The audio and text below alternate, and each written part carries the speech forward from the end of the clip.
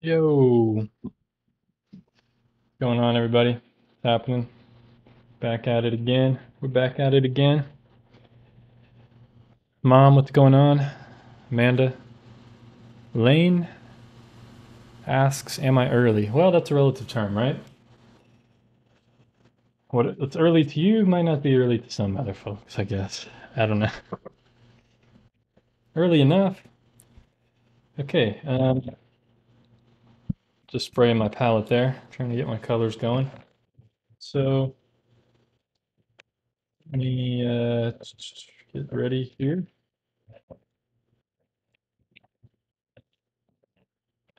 Too many pins everywhere. I need to get a little more organized. What's going on, Jeremy, Andy, Christine, Laura, Enrique? What's happening, folks? Thanks for tuning in. Glad to see you guys here, as always. So let's jump right into this. You know what? I'm gonna draw with something a little darker today and just see what happens. So I'm gonna go with this 4B. My pencil's all wet. I just sprayed it. Okay, I'm gonna draw with this 4B pencil. Let's just see what happens. So I'm actually gonna modify this photo. So we look at this photo. I'm gonna modify this photo a little bit. You know, you're not too late, Annabelle. I just started. I literally just started, but I'm going to modify this photo. I'm going to add some shadows. So we're going to see. I'm going to add some interesting shadows to this very front building. Hopefully it'll work. You know, I kind of did it digitally a little bit earlier, and it seemed to work. So Zahra Mohammed, what's up? What's going on? Thanks for tuning in. Okay, so I don't know. I thought this was an interesting photo too. You know, it's kind of like it's a very interesting type of subject, you know, like having this doorway or something and this it's I don't know, it seemed cool to me. It seemed cool. So we'll try to see if it works as a painting. It might not, but I'm gonna try.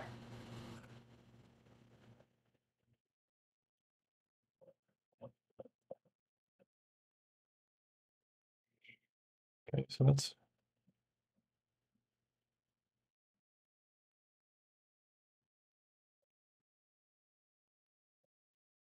this stuff isn't too important back here, but it's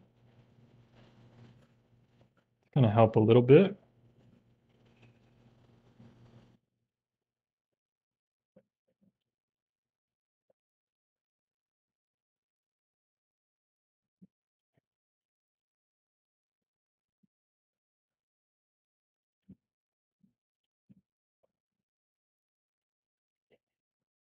Gonna modify this shadow as well. So there's a shadow back here.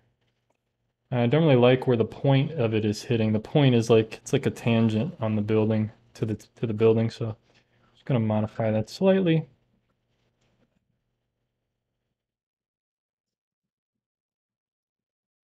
So this is all shadow. So what I'm gonna do, what's going on, Matthias, Nathan, thanks for tuning in. So let's work on this building now. So it looks like the door is pretty much in the middle. It's kind of boring in a way, but you know, my paper is kind of a different aspect ratio than the photo. So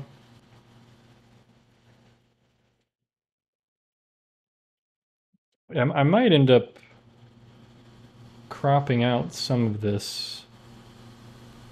Huh. Or do I just make it smaller? Maybe I just make it smaller. We show more of the top windows. I think let's do that.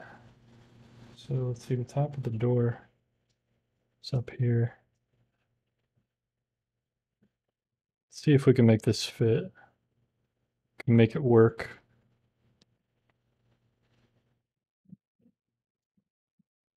So like I said, I'm gonna modify some of this building, like with the shadow. I'm gonna add some shadows and stuff to make it hopefully more interesting.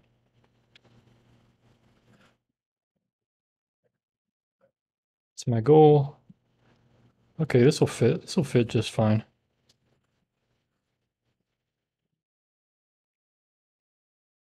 They're a little too square.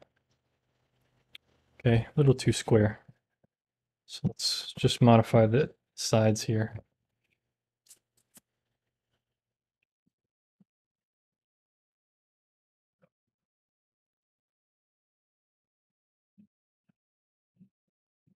Although I still haven't really drawn the center of them.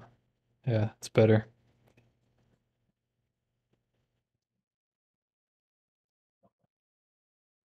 Okay, all right.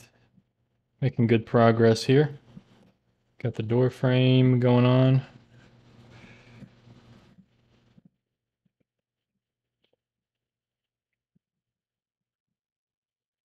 And some little thing here.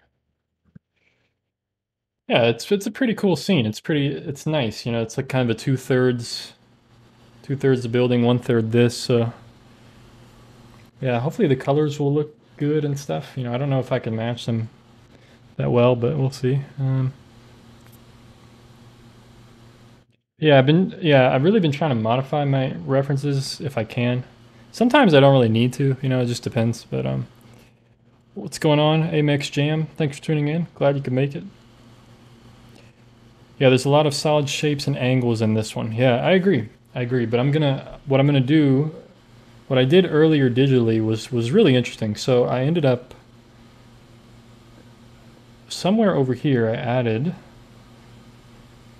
and I played around with this a little bit. So I'm gonna add like a shadow that comes down. I don't know if I want it to hit the door or not. I don't know which angle I want the shadow to be at, but I know I want it to come off this wall and come in this way, like this. So actually, this line here wouldn't be there. So this whole entire side would be shadow, like from this building. It's hard to show it, but basically this here, and then these buildings. So this kind of thing would all be in shadow. So I have this one big shadow shape here. And then I'm gonna have like an, you know, I guess I should just do like an angle down like this. Something like that, maybe.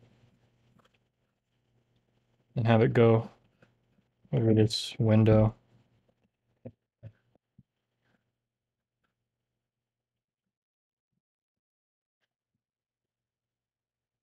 So I know it doesn't look like much, and this is kind of, it's a little weird to have it right there. So I don't know about this angle, but something like that.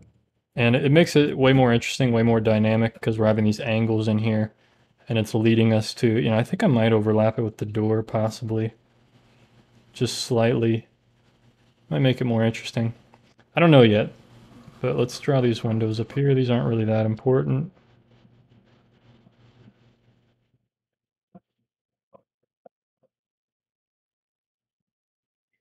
You know, we got a lot of blank space here, so a lot of fun to play around with, hopefully.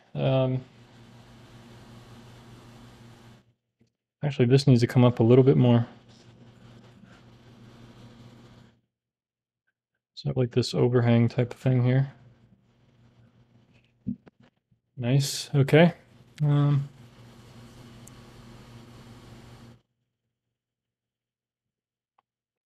Yeah, I don't know too much about what Hopper emphasized in his work, but yeah, I guess so. Yeah, I haven't seen a lot of his work, but I kind of know the style of it, and I would imagine he has like a lot of. I've seen some scenes that are very perspective and angles and stuff. So I guess yeah, but I have no clue if I'm being dead honest. Yeah, I think I'm gonna have this come so here.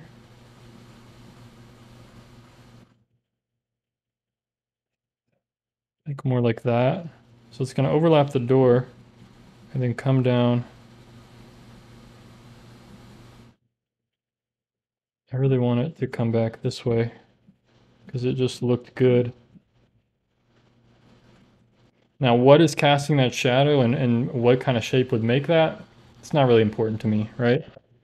What's important is that I'm I'm taking this shadow shape that was over here and I'm merging it with this one in the foreground, so I'm having connecting all my dark shapes. It's basically what I'm trying to do. So this is all going to be dark. You know, this whole thing back here, shadow. So there's some buildings back here, windows and stuff. These aren't really that important. but they're there. Blah, blah, blah. This really isn't important back here.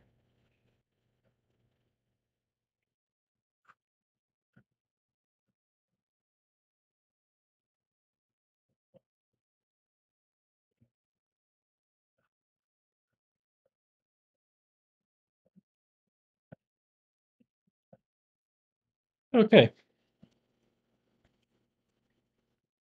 Yeah, I'm gonna paint it in color. Yes, I will. I just have to get it drawn on first, you know? Now, so this door, it's kind of like a skinny, weird thing. I don't know if I really want to draw it like that. Like if I want like this like weird window thing with a skinnier door. It's kind of interesting. It kind of breaks up the space nicely, so maybe I can suggest that somehow. Something like that. Yeah, that kind of breaks up the space nicely. So,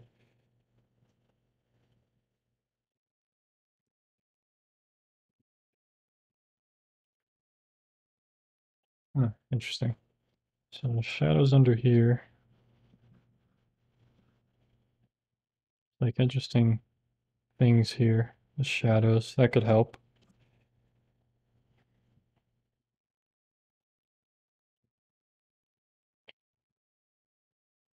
There's also a sign on the wall here. It's kind of cool.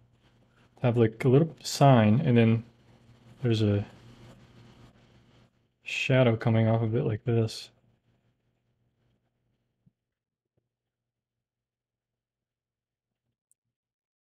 Yeah, like I said, I don't know if these shadows and angles really like make sense scientifically or realistically, but I'm not too worried. I'm just worried about like creating something interesting here. So I feel like this is kind of cool. These angles looks nice. It's gonna look different and dynamic. Is the door open? No, it's not. I don't think it is. It's just kind of far back inset in there. Um, and like I said, I'm changing. I'm getting rid of this like overhang shadow. Don't need that. You know, we'll just have like a little darker under here. Uh, this could still be pretty dark, all of this, but I do like having some of it lit up. It's kind of nice. Yeah, I think that's pretty much it. I just got to be careful here with this wall. I want to make it interesting. I don't want to make it just flat color. So I'm gonna have to like be on my game here, my top game here when I'm painting this. So I'm kind of thinking in my mind right now, like what am I planning? Oh, so these are actually like shutters in the windows. Okay, it's interesting. Now that I'm actually looking at this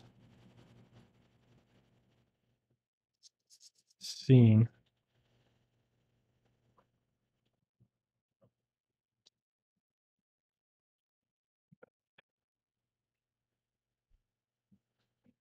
and we also have a shadow back here, which we can connect to this window, which will visually connect down to the rest of these shadows. This will all be shadow, this whole area.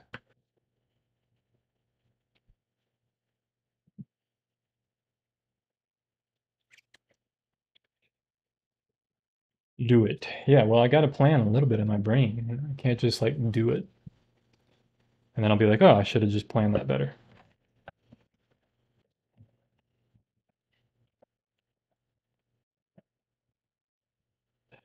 You know, I agree with actions speak louder than words, but sometimes, you know, you got to have planned actions. You can't just go in there with no plan. That works sometimes, but having a plan is important too.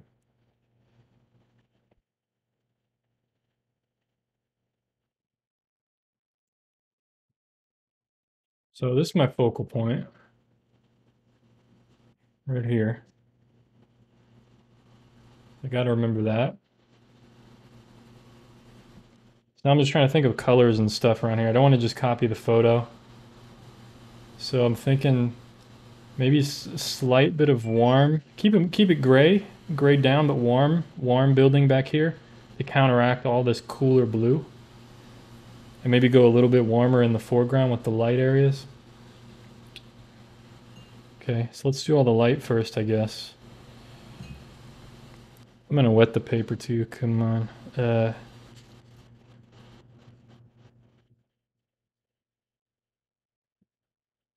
Just because it's kind of hot in my apartment. Okay. It's like 102 degrees outside, and just now before the live stream was the first time I turned on my air today. So like, I keep it pretty hot in my apartment. It's like 80 something.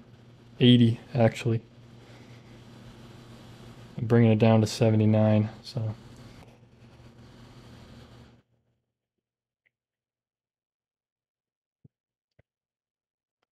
So,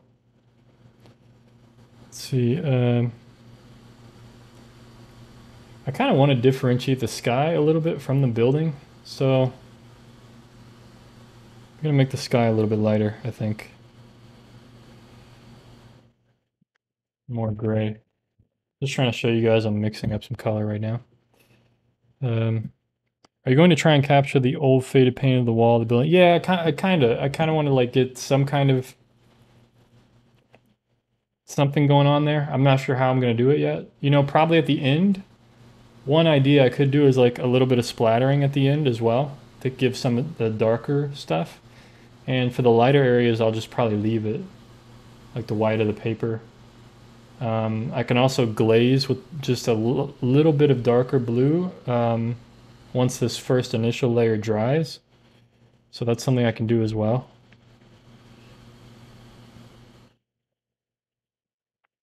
So that looks pretty nice already, actually. I think if I just soften all that,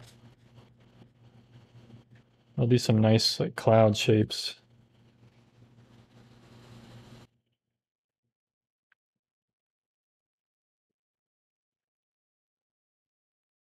So I'll just kind of let that do its thing.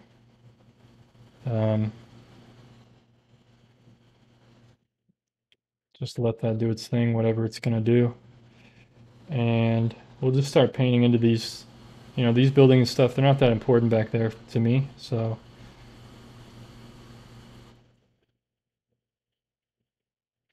Just mixing up some more color here.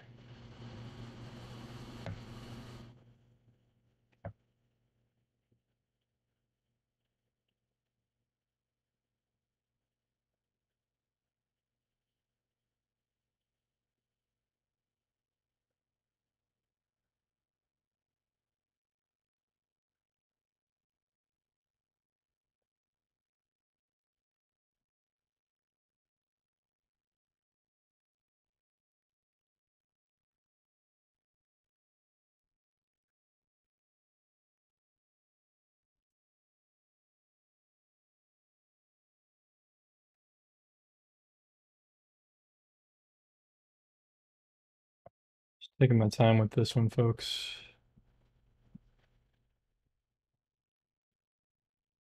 Like I said, a little warmer building back there, just to counteract.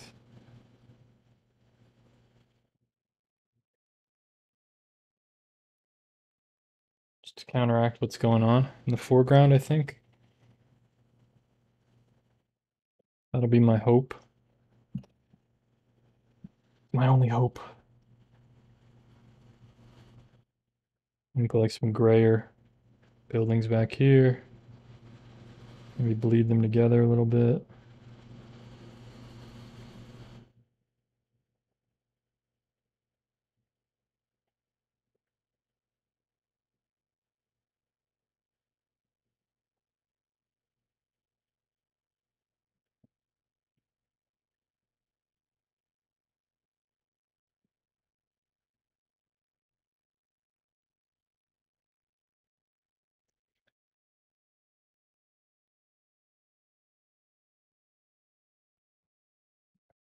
Hey, making good progress, I think.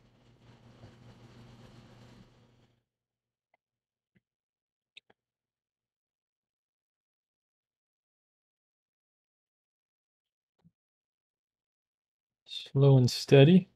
So we're gonna do the whole ground here. I just realized this is all gonna be shadow. So we'll go warm first, and then I'll go back over it with cool. It's the idea anyway. Let's hope it works.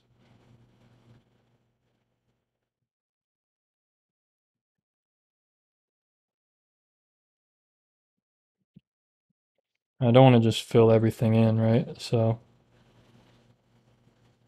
I want to be conscious of what I'm doing here. Get like a sketchy kind of look, you know? Like I'm painting this from life or something. So let's go light with this ground.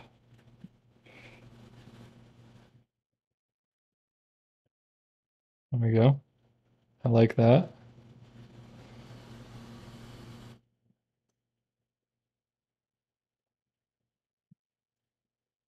Left some dry brushing marks there and stuff. Let's try to soften this edge a little bit here. Don't need it to be like perfect, you know?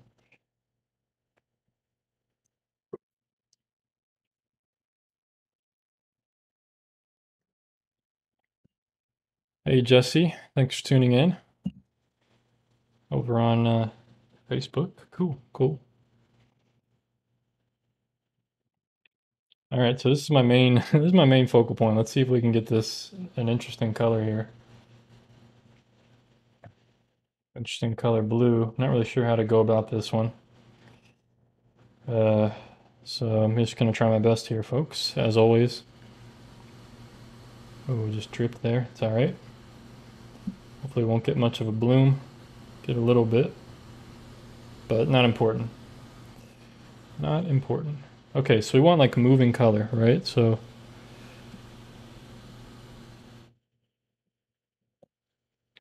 let's get some, can even try to get some purple in there. I think it'll be really nice looking.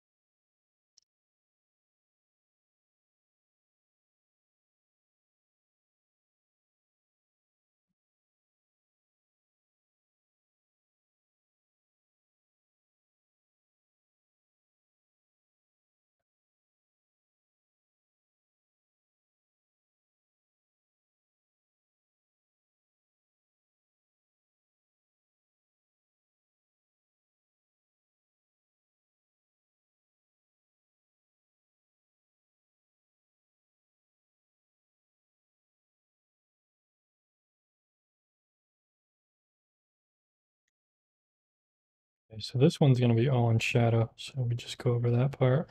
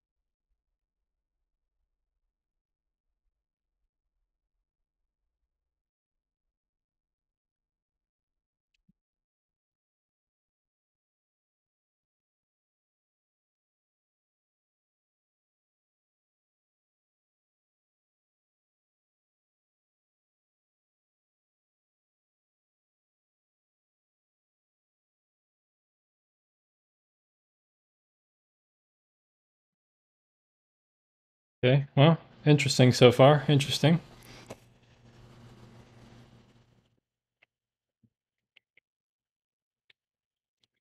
Which one did you mean, Enrique? Burnt sienna? I don't use burnt sienna. It's transparent red oxide and like yellow ochre-ish kind of colors. Got a lot of bleeding here, but I'm gonna do another layer over the shadow, so I'm not too concerned about that right now. Um, so this doorway, let's try to get this doorway in there.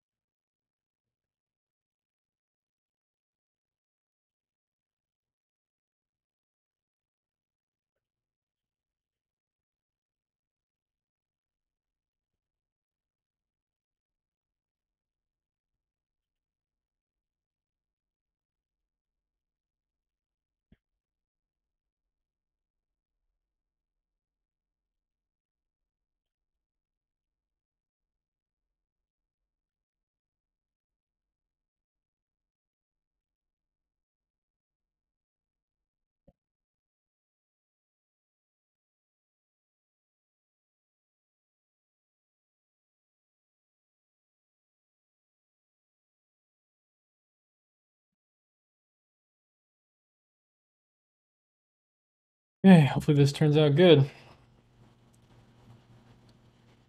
Yeah, let me turn this down for you guys. There we go. It's a little bit more realistic. It's like very bright earlier. Always happens. Always happens. Because I go from white paper to, paper full of colors, so always happens.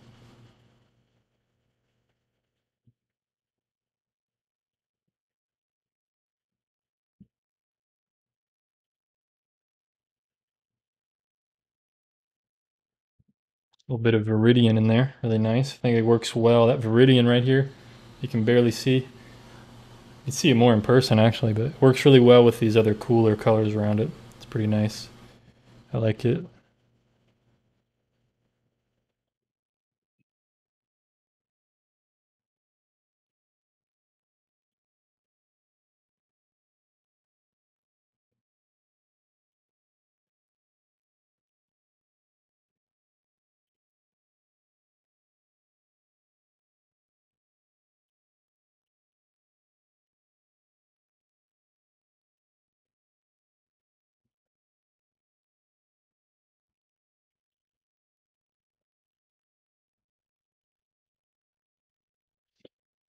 Mm.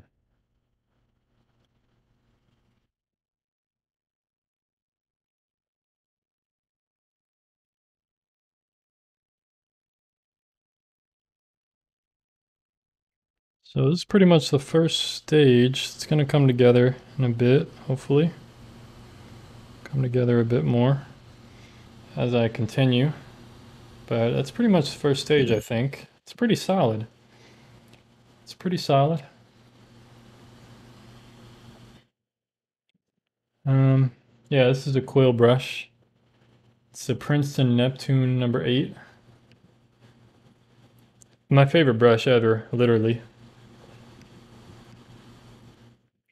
Used it for plein air, used it for everything.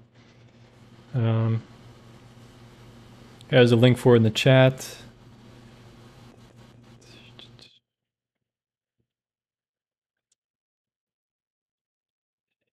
Yep. So if anybody's wondering, this is the palette of colors that I use.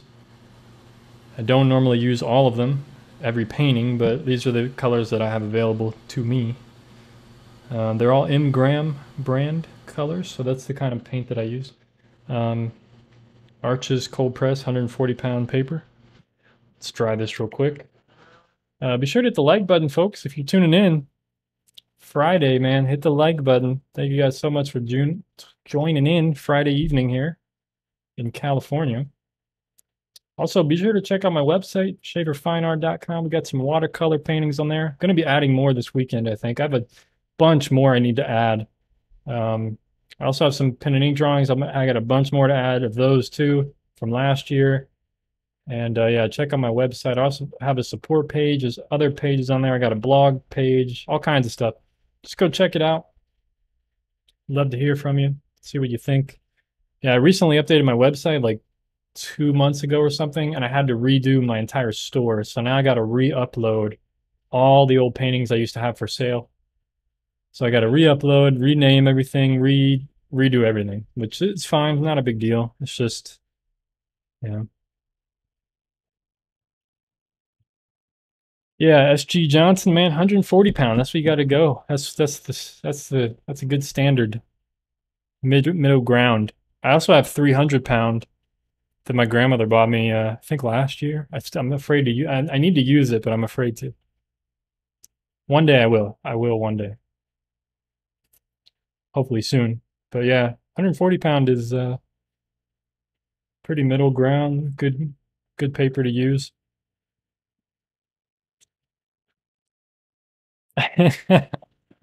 It's not literally 140 pounds. I see what you're doing there. I see it. Got me on that one, bro. I fell for it. Okay. So you see the little variation in the windows we got here? We got some little green, blue, purpley blue, blue, blue. We got a little bit of variation on the building too here. We got like turquoisey blue with some purples and grayish, kind of looks more grayish blue. I'm pretty happy with everything. You know, definitely with this second layer, we're going to darken a lot of stuff and it's going to really bring, I think it's going to bring this together. I can kind of see this one in my mind, hopefully. Hopefully my mind is right.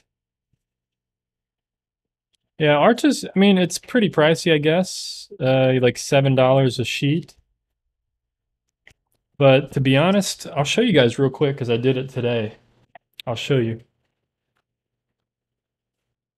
Uh, oh, shoot. So this is what I did earlier before the stream. So I took, yeah, here we are. So this is, it's missing some stuff. Oh wait, no, it's not. Sorry, folks. 1, 2, 3, 1, 2, 3, 4, boom. Okay, so from one sheet of paper, right? So this is why I love painting small. And I just love doing smaller works like 9 by 12s and stuff. Maybe one day I'll eventually get to bigger stuff, you know.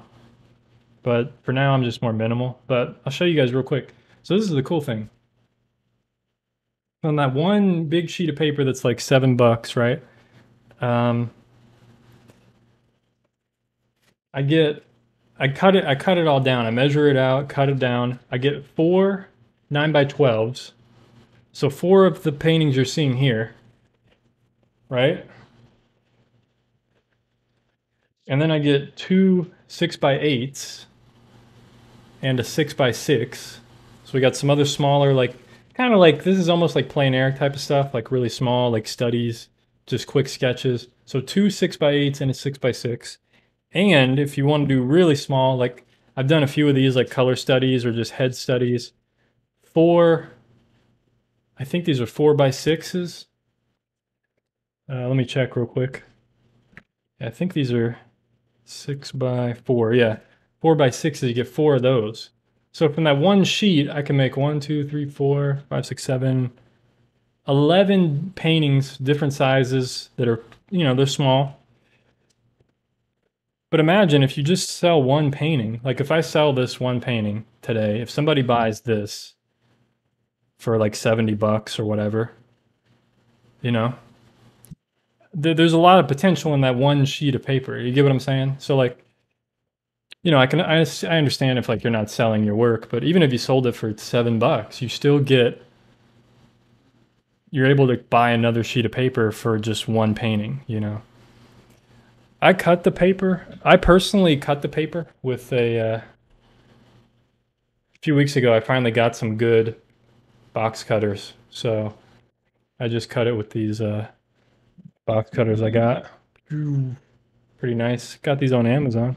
But yeah, these are really nice. So that's how I cut it, and I have a self-healing mat I lay on the floor. So when you cut it, it doesn't really like mess it up a lot. It's a self-healing mat. So that's kind of how I do it.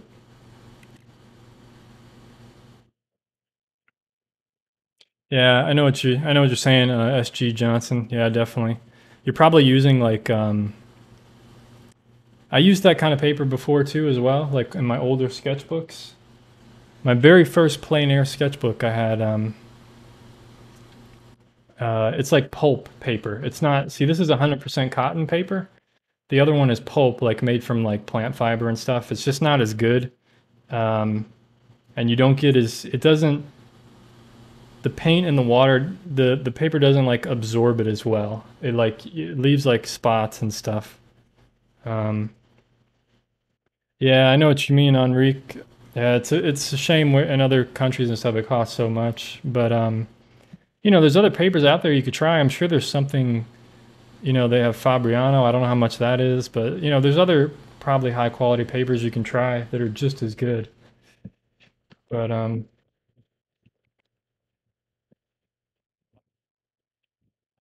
yeah.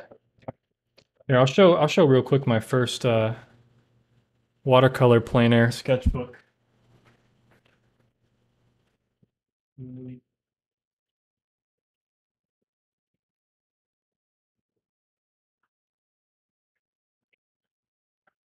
I'll show you guys. I'll show you guys real quick. It's from Alaska. I only did like 7 paintings, so I didn't really get a lot done that I wanted.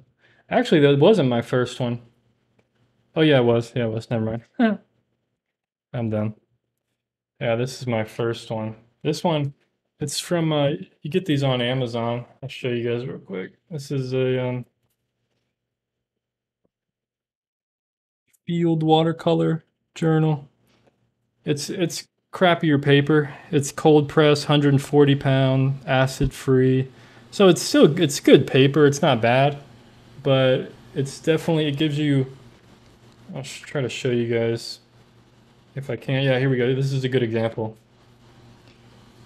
Oh, you can't really see it. Okay, I'll show you on this. See, it gives you these different kinds of.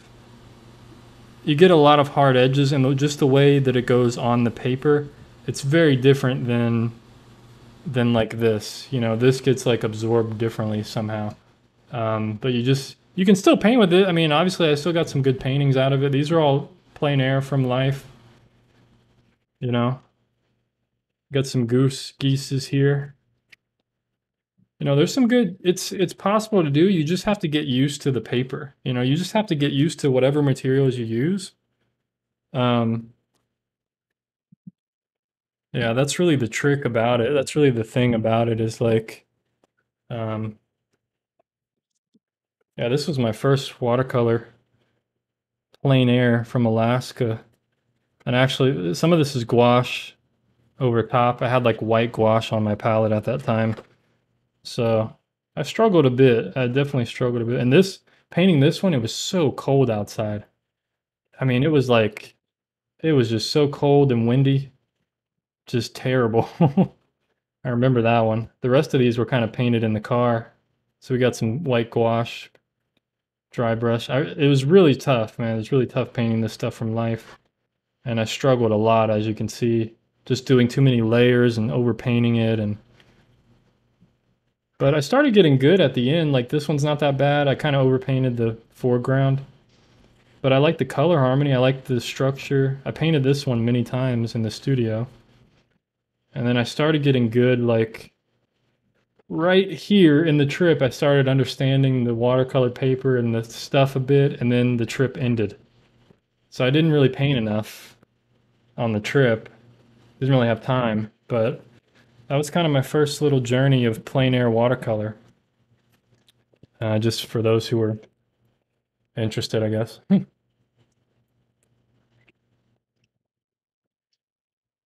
Just a quick little intermission there, folks. All right, let's get back into this painting. It's pretty dry now, so sorry about that, but you know, sometimes it's cool to talk about some other things here.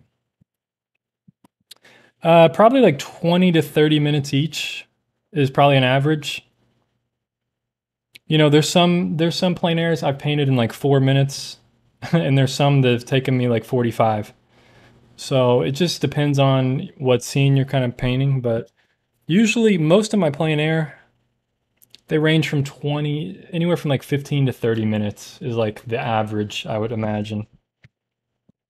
You know, I've done sunsets in like 4 or 5 minutes where I had to paint really quickly. Um, and I've painted like architecture in a house or a part of a house. It took me like 50 minutes, 45 minutes. So yeah, it just depends. Depends on the subject. And I sometimes I would put a timer on my phone for 20 minutes, and I would literally start drawing the sketch and then finish the painting within those 20 minutes because I didn't want to overwork it. I did that many times.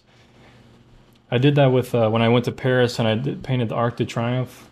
I literally put a timer on my phone for 20 minutes and just stopped when the timer went off because I did not want to overdo it. Okay, so let's get a shadow color here.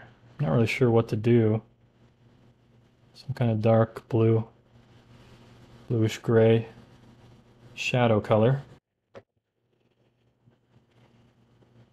That looks pretty good, I think. Maybe make it a little cooler.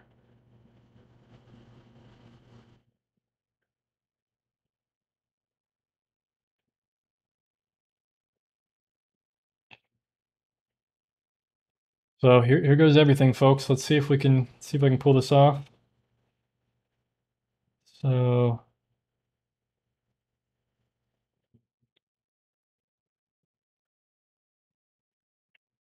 start right here. So this whole area is just going to be covered with shadow. Let me move these brushes so I don't get in my way. I deserve way more attention. Okay, thanks. I appreciate it. Grape soda. I think you deserve way more attention than grape soda. Grape soda's pretty good, right? So I think grape soda needs more attention. So we're just gonna pretty loosely just paint in these shadows here.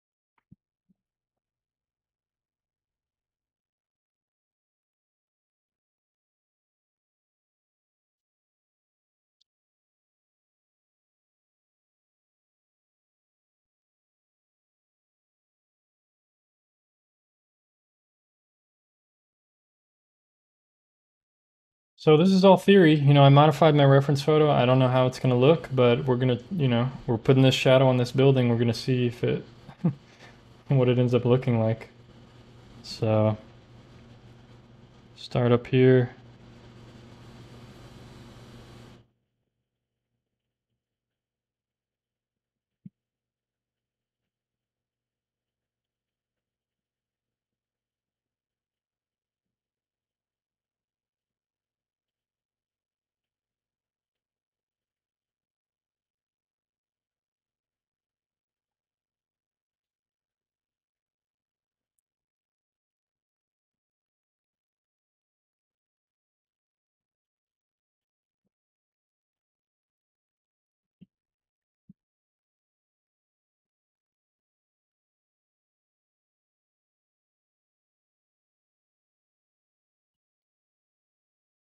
Kind of already went over this frame here, but it's okay.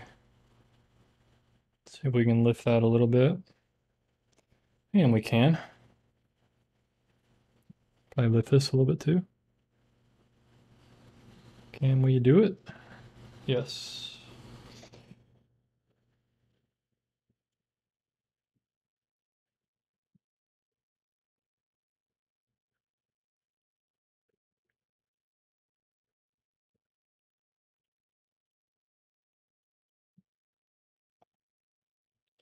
So now we got some interesting shadows, interesting angles. You know. Thank you, Grape Soda from Japan. Hope everything going well. What's going on, Don?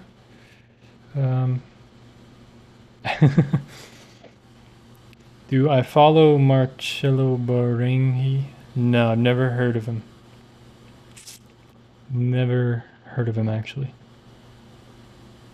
Yeah, 50% cotton, 50% pulp. Yeah, it's probably about right. That's not bad. I mean, it's not bad to have like pulp paper. It's just not as, you're just not going to get, it's going to be hard to get like effects that you see from other artists that use this kind of paper, you know? And it's going to be frustrating sometimes, but you know, if you just get used to the kind of paper, you can create anything, you know? It's not a big deal. It's just like brushes too, you know, like when I did those plein air sketches I was showing, like I used the same brushes for like 2 years, 1 or 2 years, and it like they were just crappy, terrible brushes. They weren't. I didn't always use this kind of brush, you know. Apart from art, what else do you do? Make music. I do graphic design. I mean, that's kind of art, I guess. I make music. You know, I'm just a creative guy. I kind of do stuff like that. I actually have a whole instrumental album planned. I have a whole concept album that I'm gonna start working on. I've kind of already started working on it. I have some ideas. I have each track kind of planned out conceptually what the idea behind it is, and the whole album is a concept album that tells like a whole, brings you on this whole journey. And yeah, it's going to be interesting to see if I can actually make it my vision, what I want it to be. But you know, like piano tracks with strings and like maybe guitar too sometimes. Just a lot of different stuff, but it's going to take you on this journey. And it's a whole very deep kind of concept with a lot of different meanings and layers and hidden all kinds of just crazy stuff that I've thought about. It's kind of my, I think it kind of mixes in like all my philosophy about life and my thoughts and everything. So, ever think of doing digital art lessons on YouTube? No, I don't really like digital art anymore. I really don't like digital art, to be honest. As far as doing it, I respect it. I think it's great, but I don't really want to do it. Do you lift, do sporty things? I wish, you know, I used to work out and stuff. I wish I had time to. I really want to be honest. I just don't make time for it, and I'm always just too tired to do it, to be honest. Just working on my business and all this stuff is just too much, you know. Okay, what do we do next? So I kind of like this shadows. Kind of, it's pretty cool. I guess we do have other shadows here we could focus on. Got some other shadows here. And like right under here.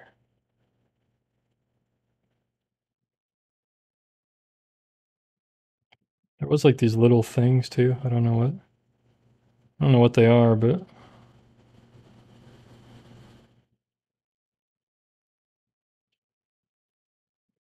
I'll give them shadows at least. Been a little heavy with my brushwork today. Guess that's just how I'm feeling.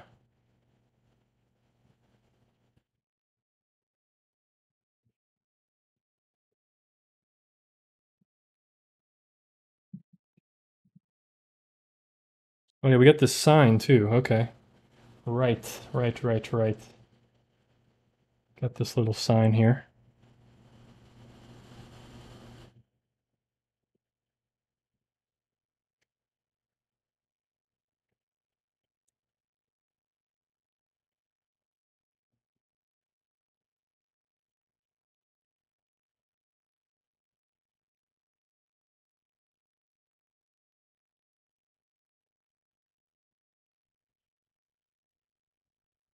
It's pretty cool. I just have to turn this down. I don't know why it looks so bright. There we go. That's better. More realistic. Okay. What's going on, Ben? Been building a computer lately. That's cool, man. Hope it's going well. You should build me one, dude. I need a new laptop. I need a new computer so I can stream better. I'm just kidding though. But I am gonna buy one eventually. Is there a reason you leave white gaps in the blue of the houses? Yeah, there is. Number one, I just want it to look interesting. You know, I have some white gaps back here as well. There's some down here and in the ground. But also because I'm trying to just match the kind of the textured look of the building here with like paint chipping off and stuff like that.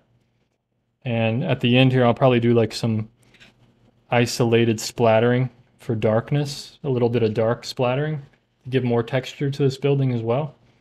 So yeah, that's kind of why. But a lot of times, there's sometimes when I sketch and do things that I leave white gaps. It just looks more, I like having a sketchy look, you know, to my work.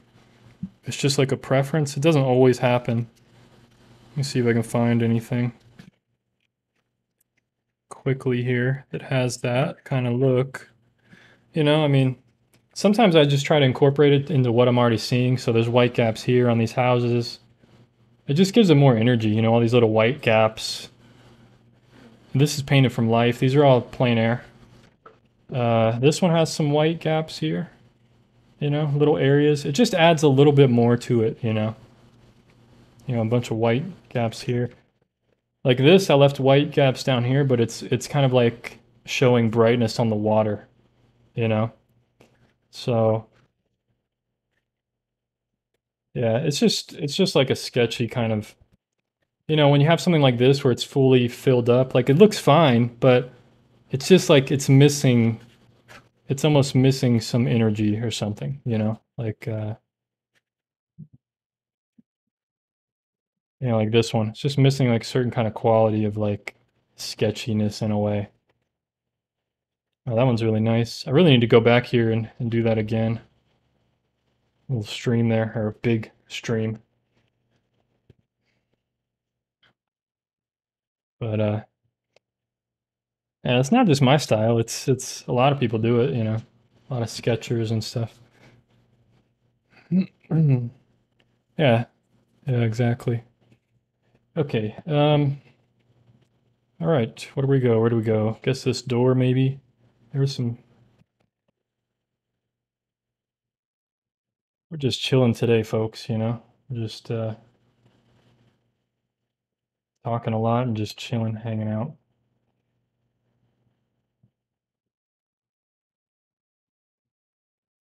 Let's see, we got a shadow under here.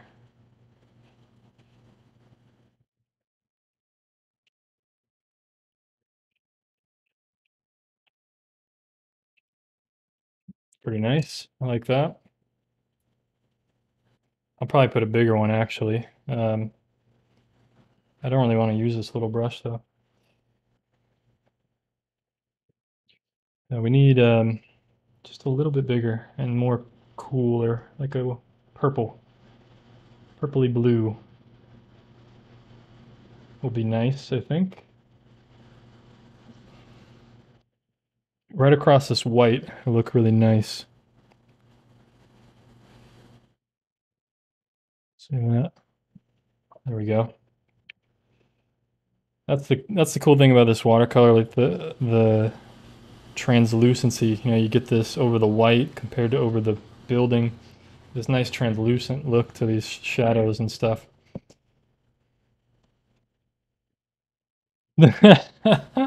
I'm sorry. I'm sorry. I I crack up every time I hear you talk about those little brushes. Little brush hate hurts me. I'm sorry.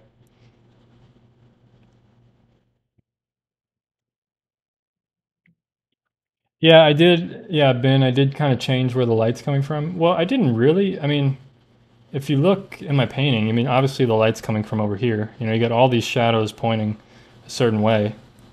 Everything's going this way. All the shadows are on this side. So the sun's over here. But I modified the reference. Um, I just added like a bigger building in the front here that's casting a shadow on this building. That's all I did, you know. Um, yeah, exactly, Nathan. I try to approach my art as like an urban sketcher. That's kind of since that's where I kind of started. When I have all these sketchbooks of plein air that I've been doing the last few years, like this is what I love to do. I just turned it into this kind of a thing so that you guys can watch me while I do it instead of me making videos about it outside somewhere, which I need to do more. I only have 18 plein air videos on my plein air channel. I need some more. Okay, let's go. Let's go.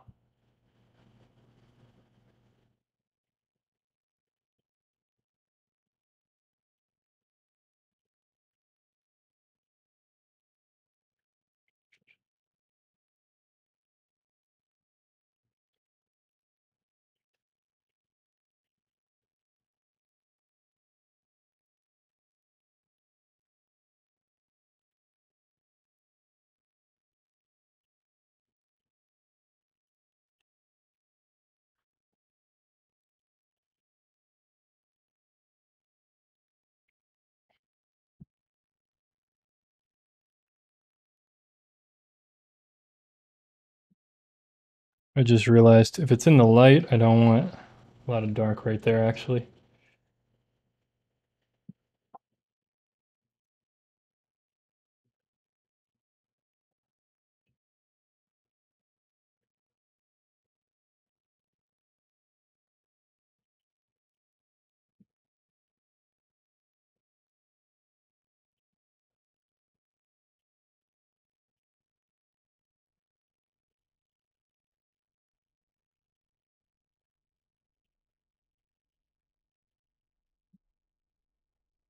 Actually, this should all be shadow going down because of the side of the thing there. Just like here.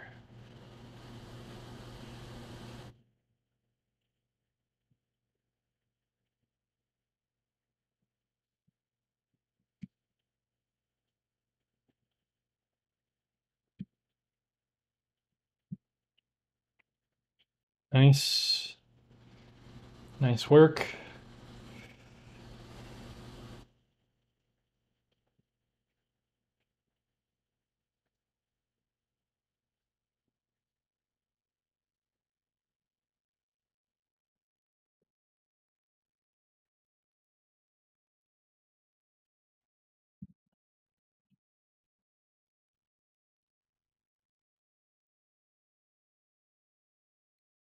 Okay.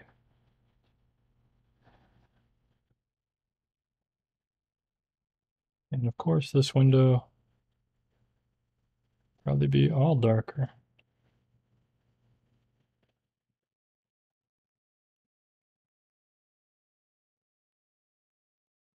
At least something like that. See, when you leave little gaps like that, it just makes it more interesting. To me, to this kind of style that I'm doing, you know.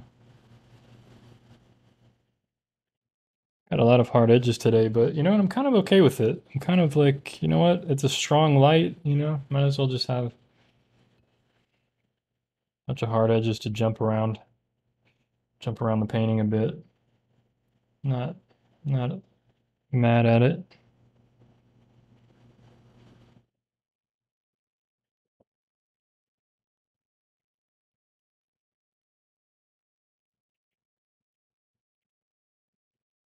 Just put like some other little things going on this door.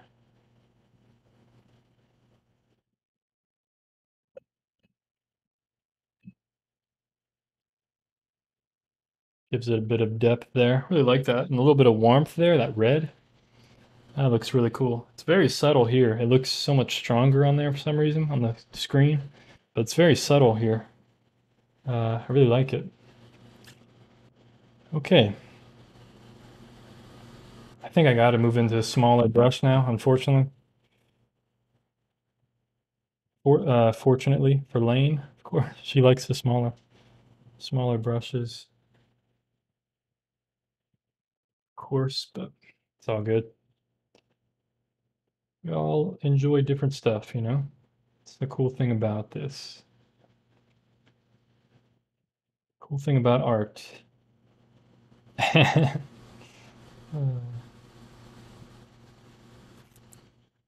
Let's try to put in some of these. So we have edge of the roof there. There is a shadow actually coming down. I should just do that. Gotta prioritize my strokes here.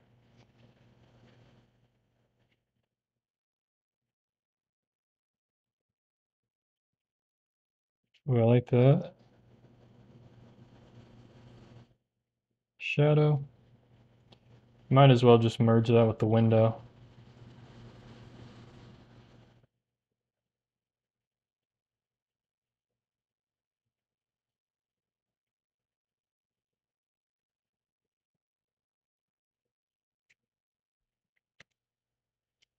Don't want too much like little details back there.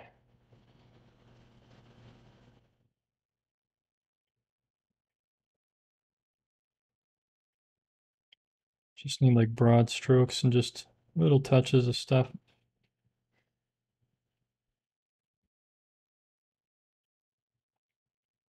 Okay.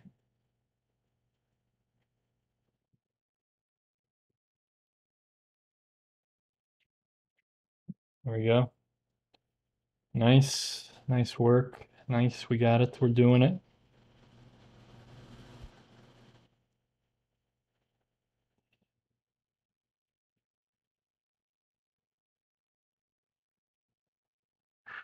I think.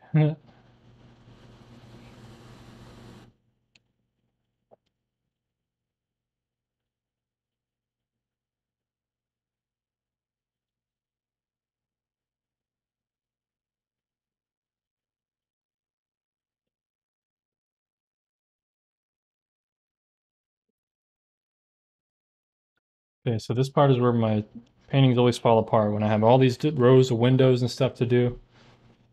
So I'm gonna look at some inspiration right now, actually. So got this Sargent book. So let's see how he handles these kinds of things. Look at that. Okay. So obviously I didn't leave any little white spots or anything. So how does he handle these kinds of stupid things? You know? So if we look at this, get some ideas.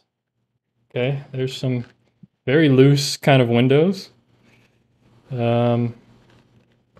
We got this one over here. This looks a little bit more constructed better, more thought out.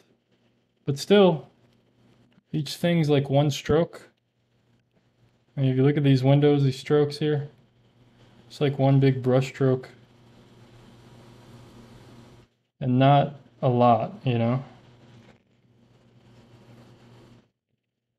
So that's interesting.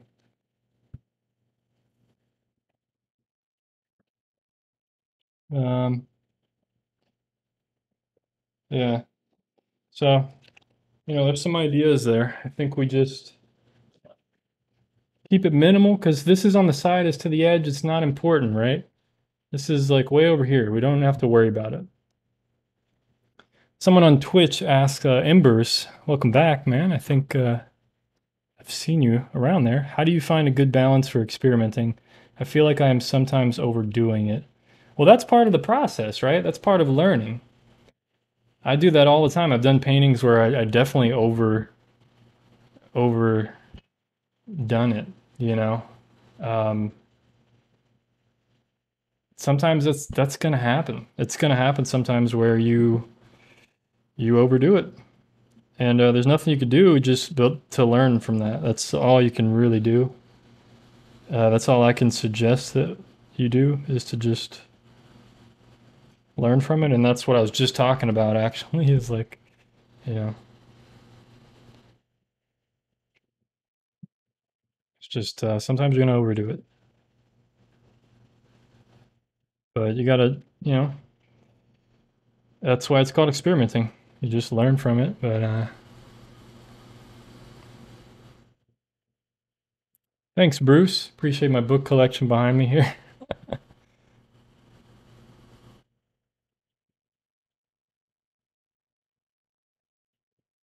Oh, thanks, Uncle Bosco. Yeah, we're an hour into this painting, and I've actually, I haven't really been very productive with this painting experience. I've been very talkative. I apologize, folks. Um, all right, we're putting 2 windows per building, it looks like. That's what these strokes ended up being. So we'll just, like I said, try to be minimal, not worry about it too much. As long as something's just there and it looks like, you know, buildings, whatever, it's fine.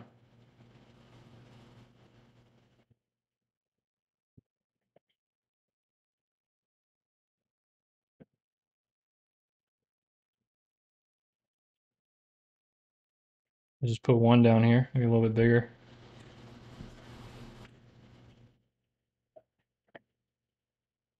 Put some smaller ones there.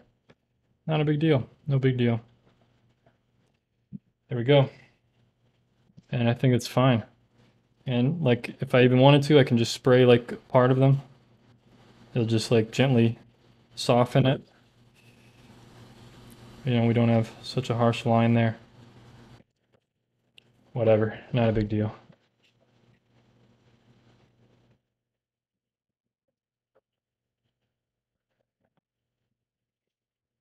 Okay,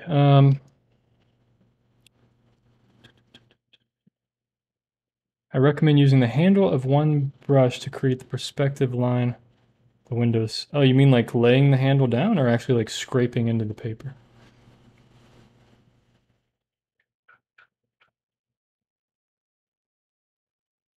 Thanks, Dan. I appreciate it. Do you agree with the statement, a painting is only as good as its sketch? Uh, I mean, if you do a sketch beforehand, a painting is only as good as its sketch. Well, if you're paint, I think what that's from Carlson's book, right? John Carlson's Guide to Landscape Painting. That sounds familiar. Um, oh, okay, Lane just laying it down. Yeah, that's true. I could have done that, but I feel confident about it. So I think I think if you're painting from that sketch and you're using that as your guide, as your reference, which a lot of artists did back in his day, back in his time, they would go out on location, they would do a little sketch, right? And then they'd bring it back to the studio and create a larger studio painting, work out composition and just they would literally create a painting. They wouldn't worry about what it really was out there. They were focused on a real designing something, a composition. It's not always my goal. It's not always every artist's goal, but that was their goal a lot of the times. So in that sense, uh, yeah, it probably is only as good as the sketch you create. I mean, it's going to be more challenging, but yeah, I don't know. I mean, it's an interesting quote, that's for sure. Interesting quote. My cat wants to go outside. Hey, come here. She's gonna mess up the blinds. She keeps pawing at the blinds on the door. I feel like we need like a little suggestion here of just the bottom of these buildings. Come here.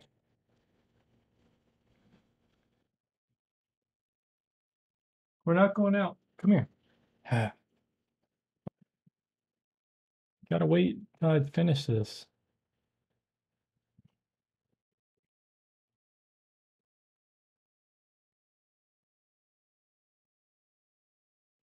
All right.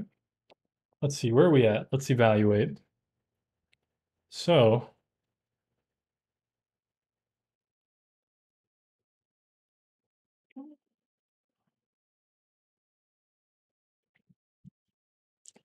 yeah, we got some good stuff here.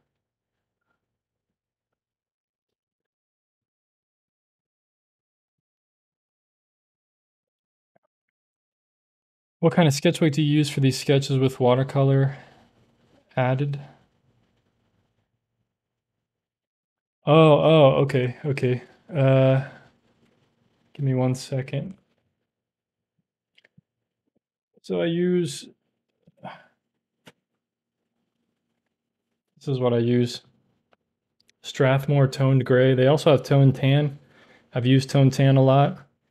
Just go on Amazon and you can find these if you're in the US or UK or wherever.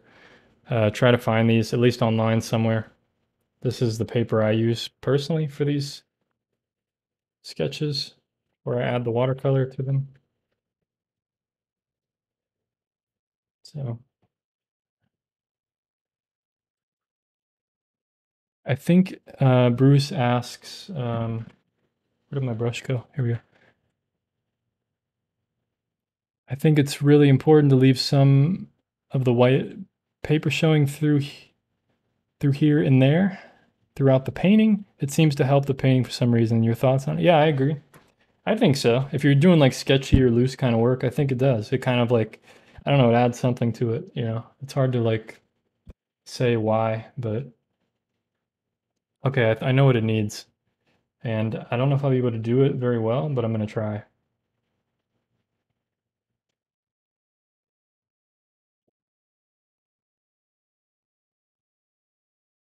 So on the window sills here, I want to like dry brush or at least try to get some texture.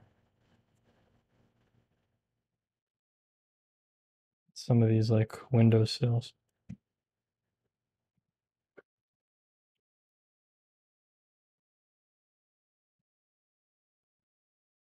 Don't know if it's gonna look good, but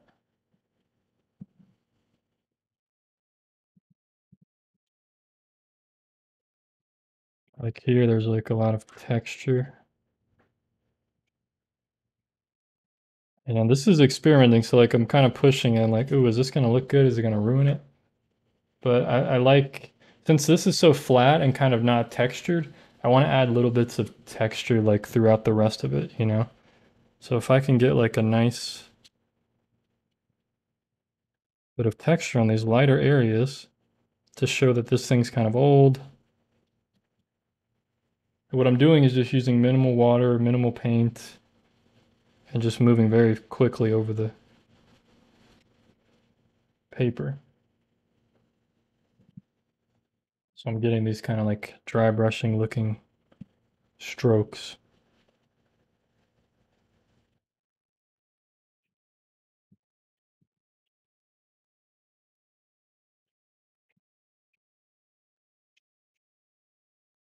I'm letting like basically the texture of the paper tell me where the paint's gonna come off. I guess it's good, I don't know. Like we need like a little bit of more here just to solidify that a bit. And I'm gonna splatter on the building too as well, I think, with like some darker blue or brown or something. Maybe both. Have like a mixture of it.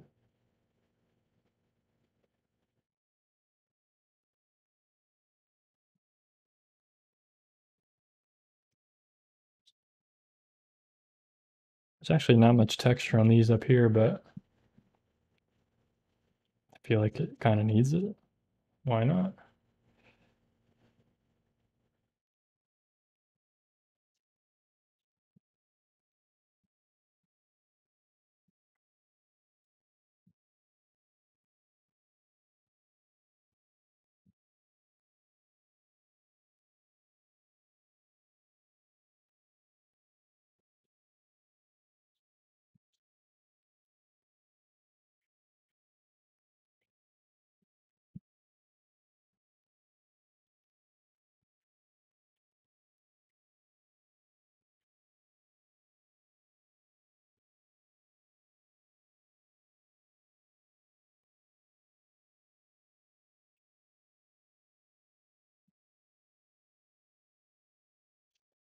Okay, let's not do too much of that.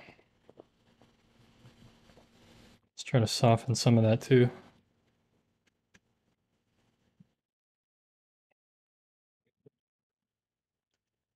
Made it a little more interesting, I think. Hmm. There's links in the chat to the sketchbook paper there. How do you start a watercolor painting? You should probably just go back to the beginning of the video and watch how I started it.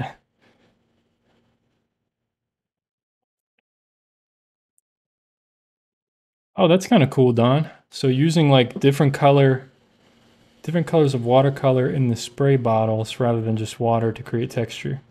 Oh, I see. So if I made like a stronger like green water, or like spray green water on there, that's kind of cool. That would be interesting to try. I don't know how well it would like work or what it would do, but yeah, the bottom down here would be definitely good for some splattering. I'm still feeling like I don't know. I don't know. What do I feel like? I mean, I like the shadows and the sense of light here, I think. So I don't know that I want to like darken the shadows at all. I feel like it's all pretty good. Um,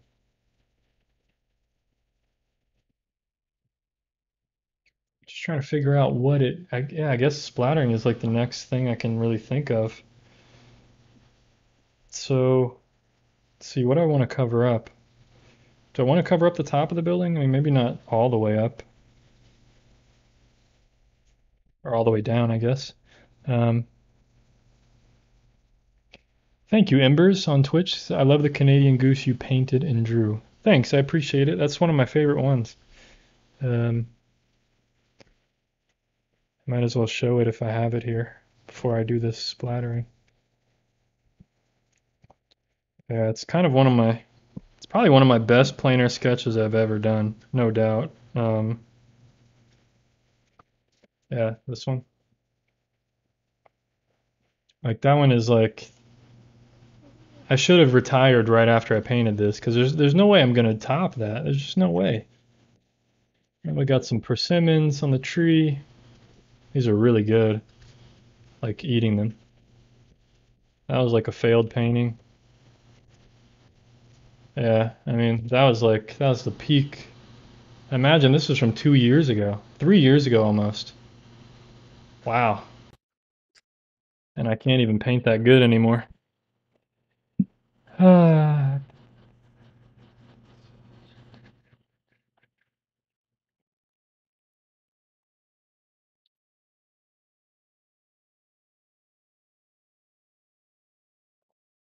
yeah, exactly. I can do better. I know that for sure.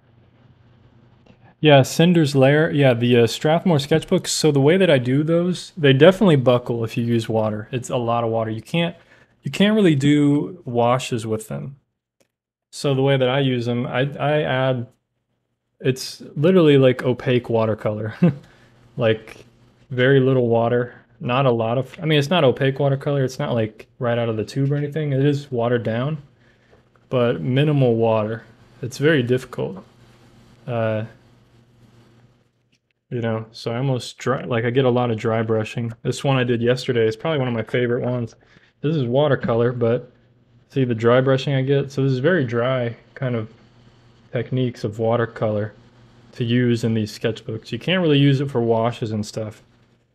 If you're gonna do that, you might as well pick up some toned watercolor paper, which you can find on like Blick. There's like toned watercolor paper. All right, let's do these splatters before I like give up. Okay. Um, I think I'm gonna cover up the ground for now as well, just for right now, because I don't want to ruin it with like dark, really dark splattering. I only want this kind of area.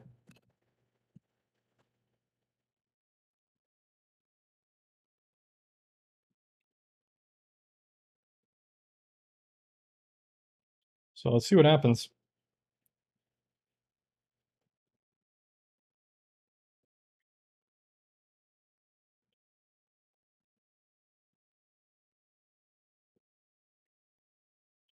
A little too wet there. Much water. I did it though. I know it looks really dark. Don't worry. Don't worry. It's gonna dry lighter. Most likely. Most likely. And some of these, it's a little too much, so just take them off. We can always resplatter more.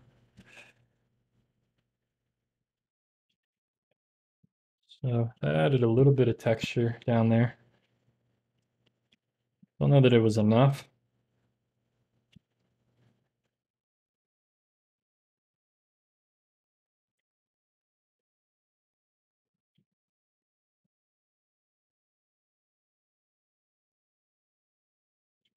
Hmm.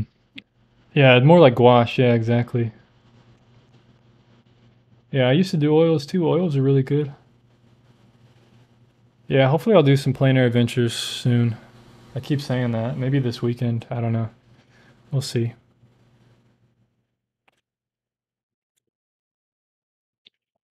Um, okay. I don't know what to do. I don't know what to do. I feel like it's missing something, but I just don't know. Everything is very plain and plain, plain, plain. It's like it's killing me. It's really killing me. Like I don't know. I don't know.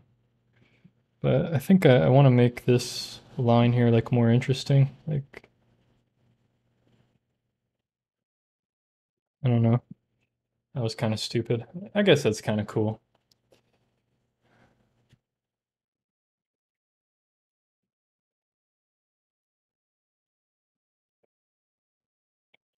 Just want it to look more like painted. Maybe the same here too. Maybe put like another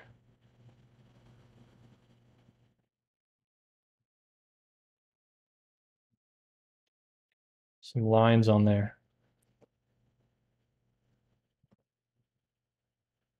Add some darker blue at the bottom of the building. Yeah, you might be right about that. The splattering wasn't really enough. Maybe a dog walking toward us in the alleyway. Man, what do you think? I can just draw a dog on there right now? You need to graffiti down the alleyway? Yeah. You know, it does need like something back here, huh? I don't know what it is. Oh, you know what? I think it needs. We need like some directional kind of stuff, right? Like, I like your creativity though, man. I'm not knocking it. Like, oh, a dog. Like, it would be cool having like little figures and stuff, but yeah, I don't know. Maybe let that shade diagonally lead to something. A small bench to the left of the door. Oh, I see what you're saying. Like, have like a yeah.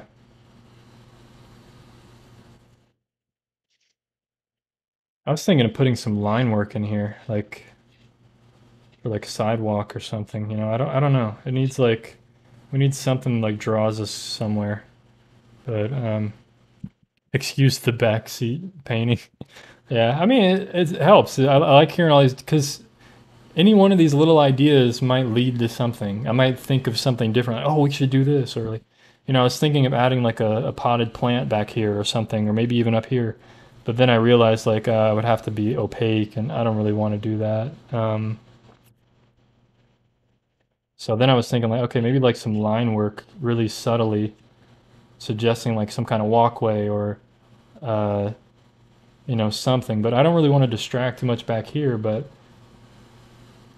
I feel like it just needs a little bit of something here. I don't know.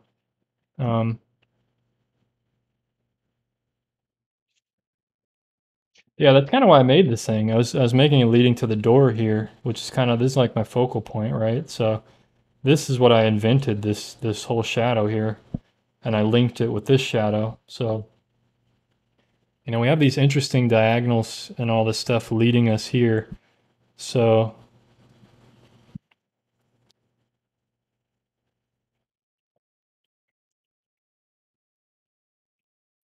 name of the street and the wall.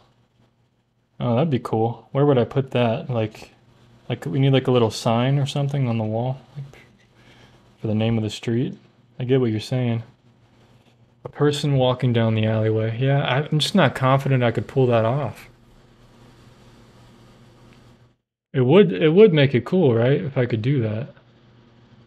I mean, it definitely would. Tree branches from the sides. Okay, that's interesting. Tree branches from the sides. Hmm. See, that feels too risky to me. Tree branches from the side. That's like, whew.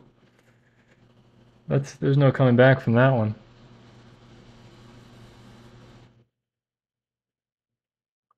Some darker splattering in the sideways, darker as it is in shade. Throw in a dark shadow there.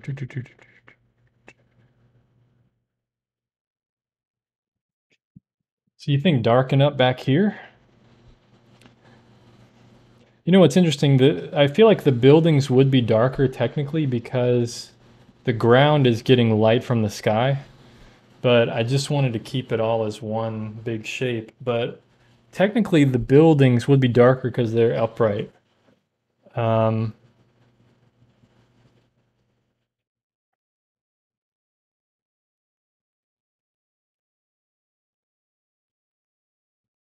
yeah, I don't know. I don't know, guys. Basically, I don't know what I'm doing. If you guys haven't noticed, I don't know what I'm doing. Um,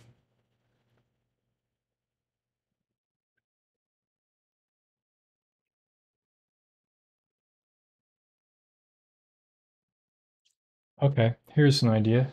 I'm getting little ideas now. I was looking at the photo a bit more, real quick.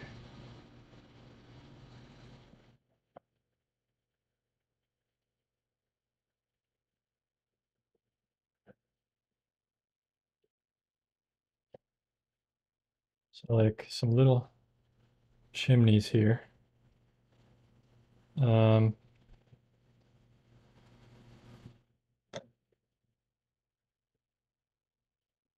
you know, it would be cool if there was maybe one here.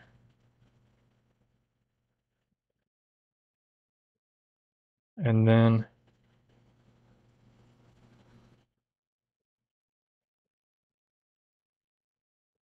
let's see where the sun, see, we don't really know where the sun, maybe it's coming up this way.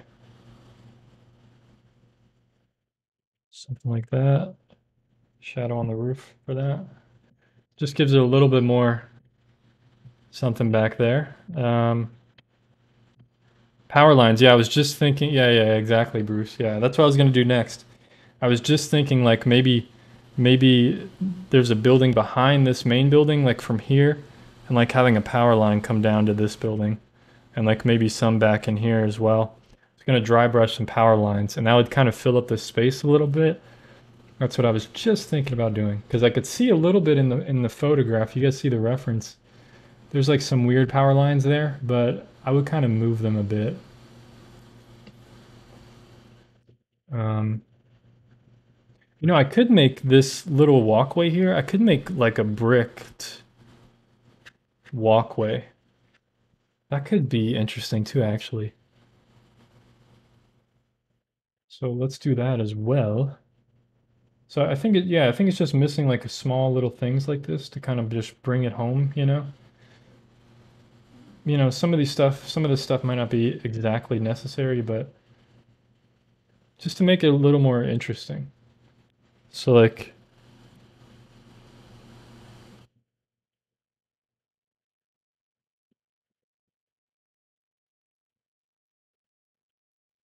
you know, different, that's kind of dark, huh? Didn't really want them that dark. Not what I'm going for. One lighter, just like that. Just like that. Like, make some grayer too. Let's see.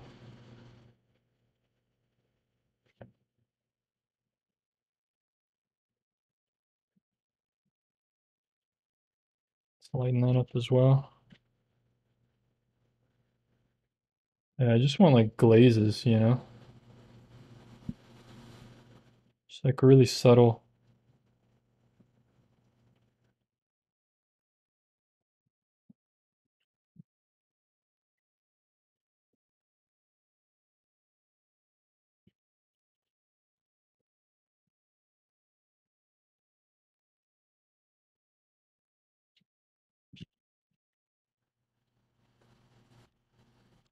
I don't know.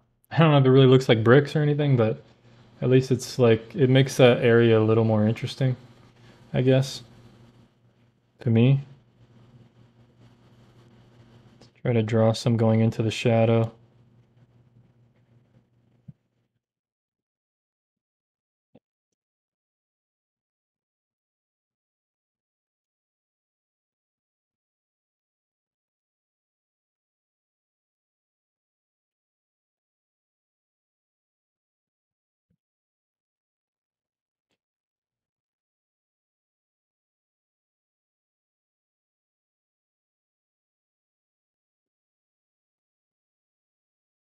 Let's just add some texture to this foreground. Okay.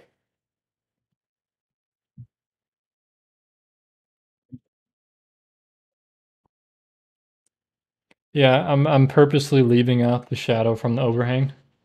I just made a smaller shadow here. I don't really like a long, big overhang. Um, so I'm leaving that out.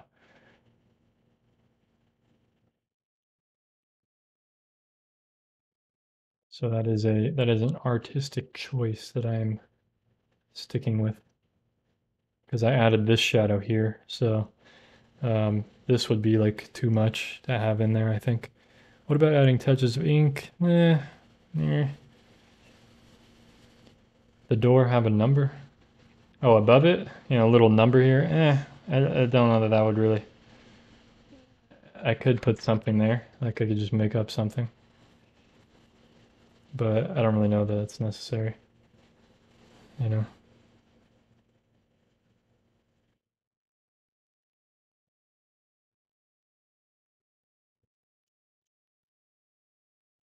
I guess it helps, huh? Every little thing helps, right?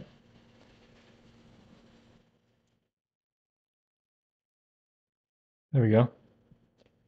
117. I don't know what it is, but Good number, I guess. Um,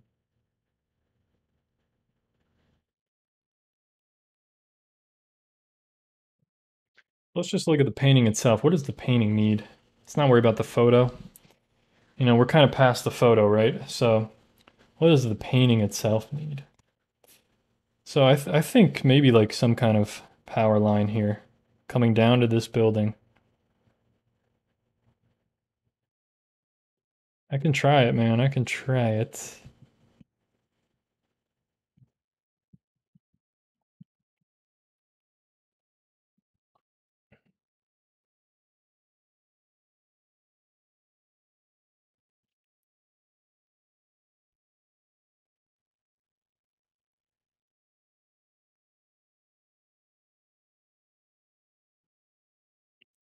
No one even knows what he's doing. It's an illusion. Yeah. Maybe some cobblestones. Yeah, that was a good suggestion. That's what I did. Sorry, I'm just reading back, seeing what you guys. Yeah, because Candy said exposed bricks on the bare wall, and then I thought, okay, we could have bricks on the ground. That could be cool. So then I thought about doing that. So this one idea led to something else, because I didn't want bricks on this wall because we're having like chipped paint and stuff. Um,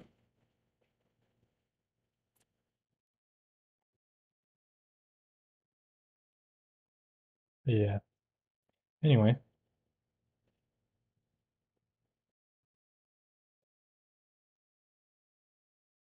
I like when I start talking about like ideas. How should I fix this? And everybody starts talking. We get more people talking finally. It's nice. There we go. Little shadow from, because this, even if it's in shadow, it's in reflected light because we can see it. So then I'm adding a darker shadow in there. It's kind of like a dark accent. Same under here. You know, we have a shadow with reflected light and then a darker accent above it. So it's kind of what I was doing there. Um, let's see.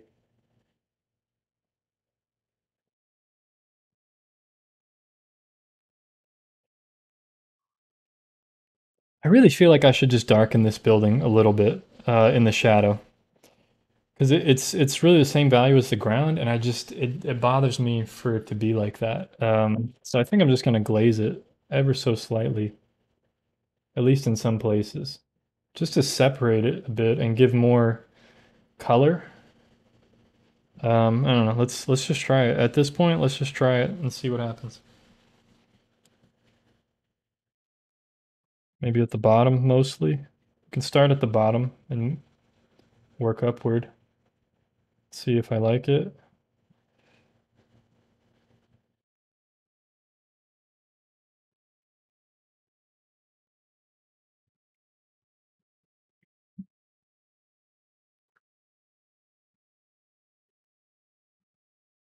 Because now the building isn't upright, so it's going to be a little bit darker than the ground. And the ground's receiving more light. The ones in the background, I can leave that kind of how it is, not a big deal. But I think this one in the foreground, it just makes it more interesting to have it be just a bit darker with stronger color.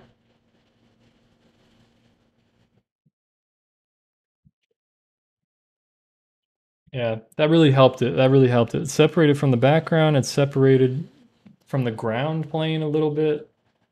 It just made the shadow pop more now. So this is a sign that I may be going too far. Yeah, you're true. I mean, it's true. But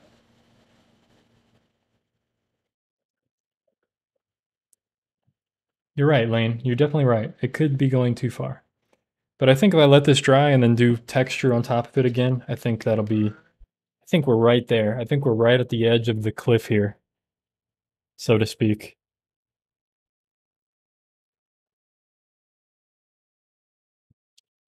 You know,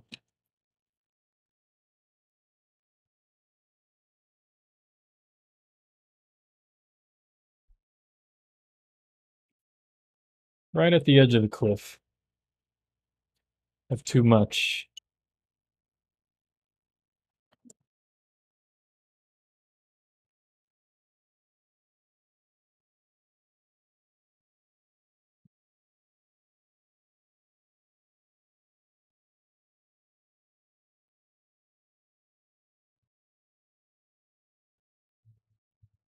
Maybe add some birds in the sky. Nah, meh.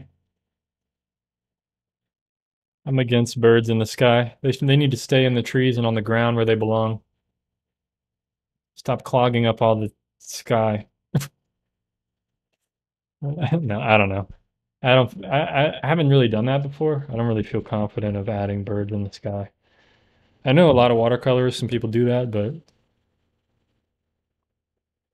the title of the title of this painting should be 117. Yeah, it's true. Building 117. Okay, let's try this again. Let's try this again, folks. We'll do a little bit of splattering and then probably call it a day, I think. This one's pretty good as it is, you know. I think there's not much more I really want to add to it. I think we just skip the power lines and stuff. I don't want to overdo it and risk it too much. It's kind of nice without them. But let's really get some nice splatters going on here on this building. Maybe up a little bit more. Kind of transition from a lot of splatters to a little bit.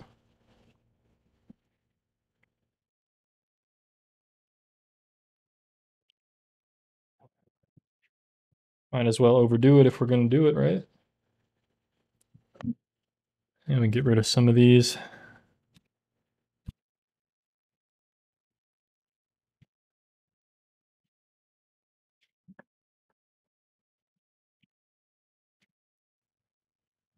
Yeah, it's a little crazy now. Looks a little crazy looking now, but it's just because it's wet. If you guys saw it, they look so dark. I don't know why they look so dark. But I think I should take the tape off and just be done. We'll see what it looks like in a minute. We'll let these, it's gonna look different when it dries. It always does.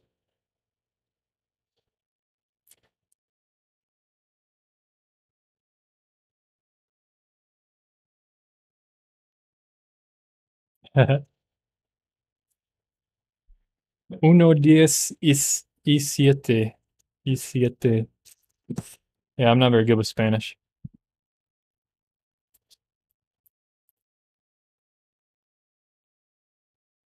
Yeah, there's not enough sky for all the birds in the world, you know what I mean? Just not enough sky to go around.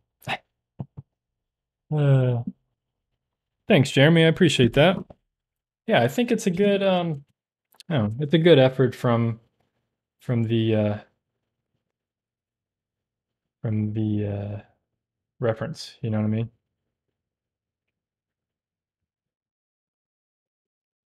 There's one last thing I could do. There's always one last thing, but I think it'll really help it, to be honest. It's very small, very subtle. Since the sun's coming at like an angle, I want like this part of the windowsill to have a little bit of shadow too, actually. And the reason I'm saying that, I'll show you here in a second.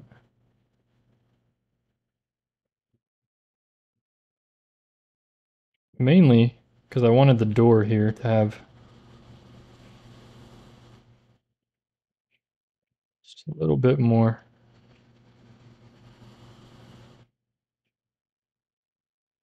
I wanted something there to support the door a little bit.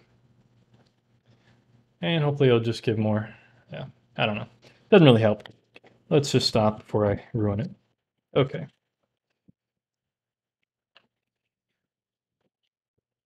Let's take the tape off.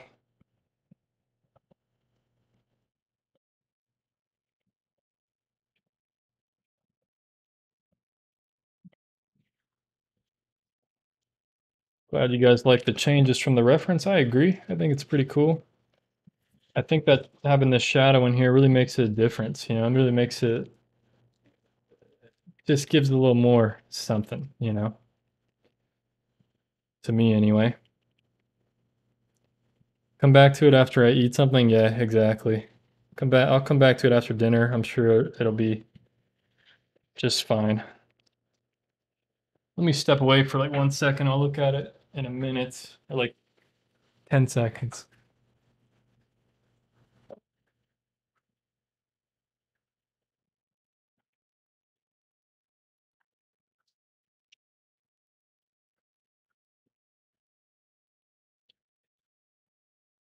Hmm. Yeah, yeah. I don't know. I still don't know. Still don't know.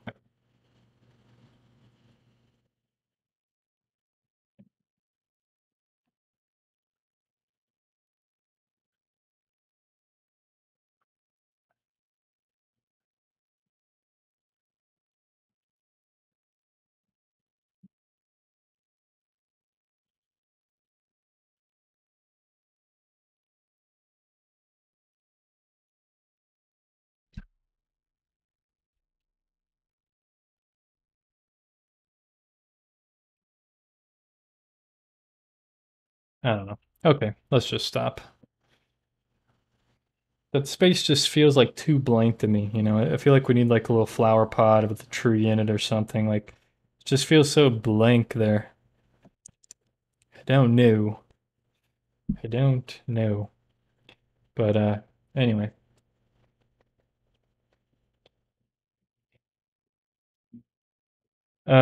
Jesse asks me, Brandon, do you ever hold your artwork into a mirror to see it in a different perspective? Yes, I do sometimes. I haven't done that in a while, but I should. I should hold this one in a mirror and see what it looks like. I wish there was an easy way on the computer I could just flip the image right now. There probably is a way to do that. I just don't want to mess with it. But yeah, definitely helps sometimes. It definitely does help.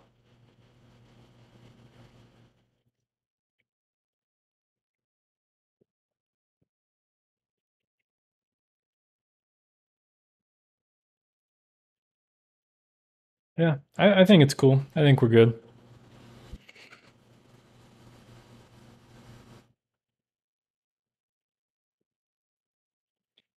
Yeah, that's a good point, Romer.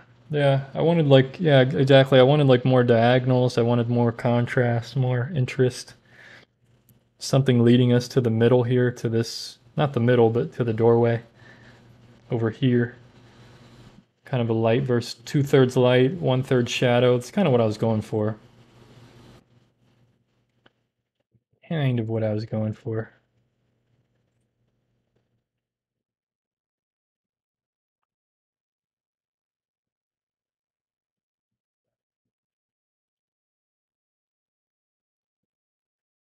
Yeah, that's true. Taking a photo with your phone. Yeah, that's usually helpful too, because you'll see the image shrunken down into like a thumbnail. Normally I can just, if I turn my webcam here, I can see my painting right here, like in a really small thumbnail, and I'm like, okay.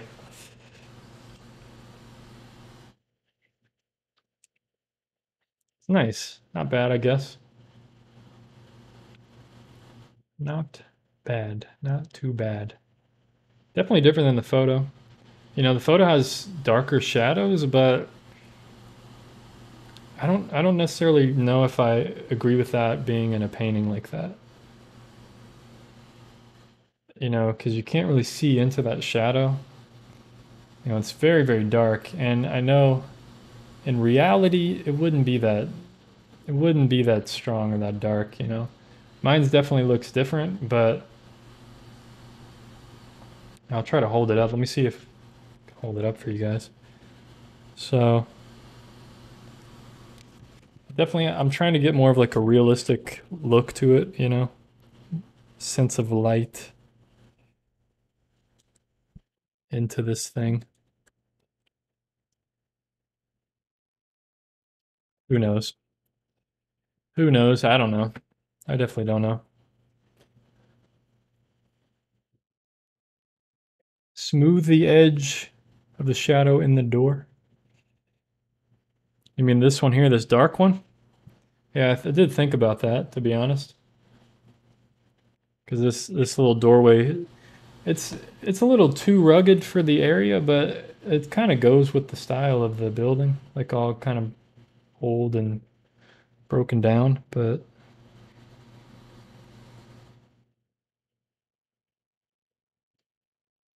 you know, if I just tweak a few little lines, I don't know how much is really going to matter, to be honest. But you know, don't want it to be perfectly straight anyway, because then it gets kind of boring. But yeah, I guess that's better. So that's better. Part of me likes having some of it be softer, some of it be broken looking. Yeah, that's better. There we go. Okay. All that stuff's just small stuff that doesn't really matter, you know. But the edge of the door. I don't what which edge of what door?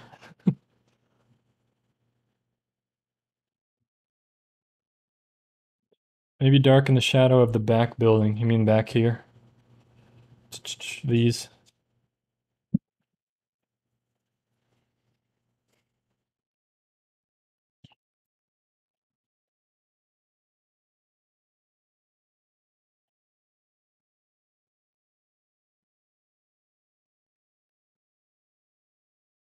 No, I can Photoshop my logo right here. Yeah, that would be cool, huh?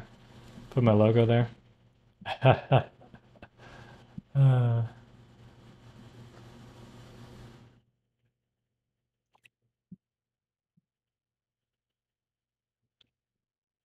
yeah, let me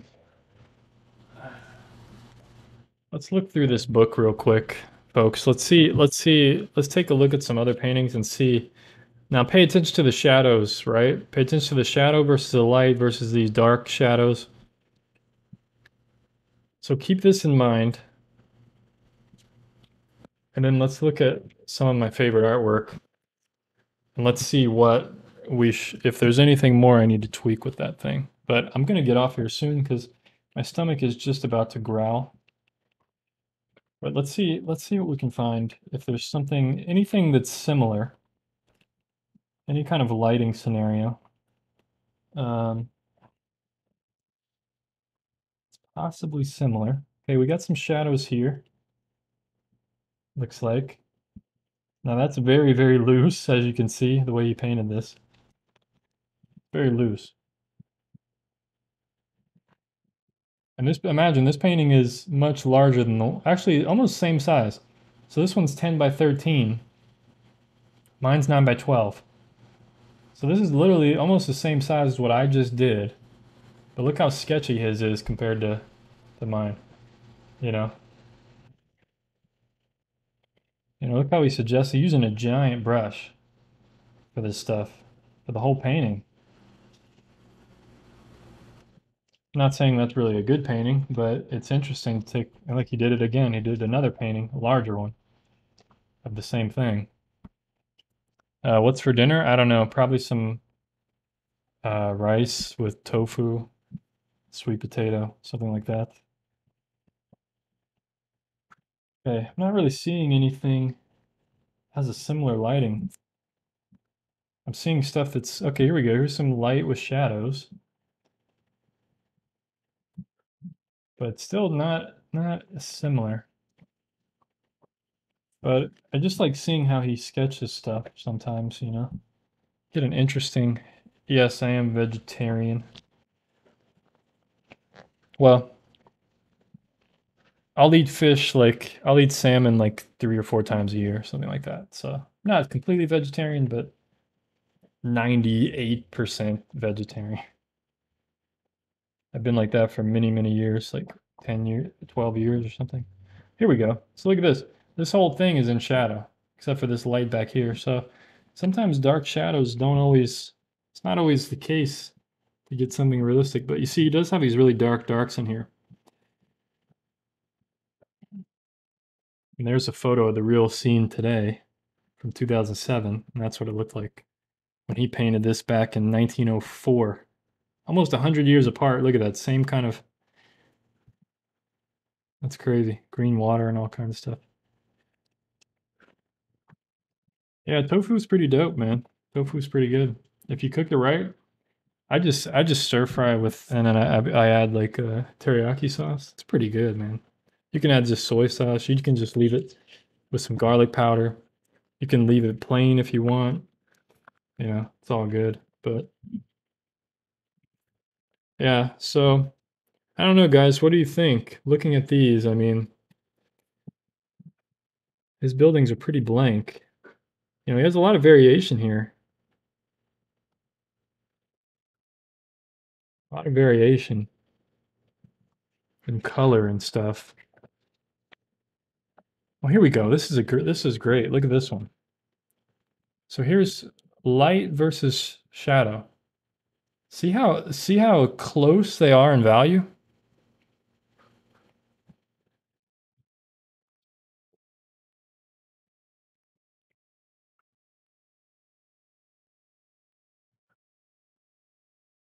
What do I do first before I start my painting? I draw a sketch of it.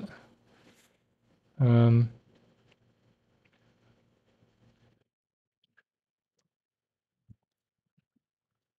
yeah, but it's interesting seeing, that's a white building probably. So it's interesting seeing how light his shadows are.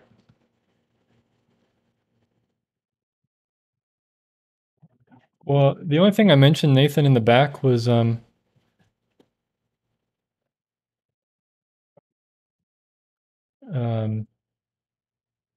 like power lines. There are like some power lines in the back, in the sky coming down from like it's the only thing that could really like add more to this painting. Or maybe like adding like a little vase here with like something growing in there. Uh